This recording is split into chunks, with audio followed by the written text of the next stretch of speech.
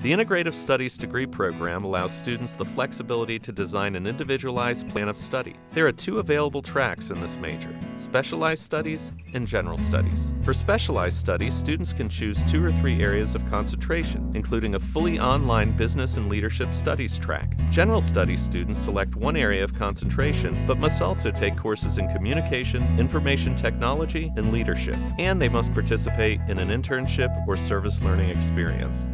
I'm an Integrative Studies major. My concentrations are leadership and education. The program has really benefited me in so many ways, specifically in that it has given me this amazing opportunity to really focus on the skill set that I'm going to need to be successful in the field of study that I have chosen.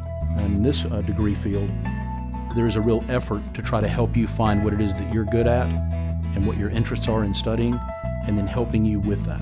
Well, I like that it is so centrally focused on me, and no one has a degree program like mine, and I really get to tailor all the classes to what I really want to study. I was always interested in psychology and geography, and I was always interested in how weather and climate impact human behavior.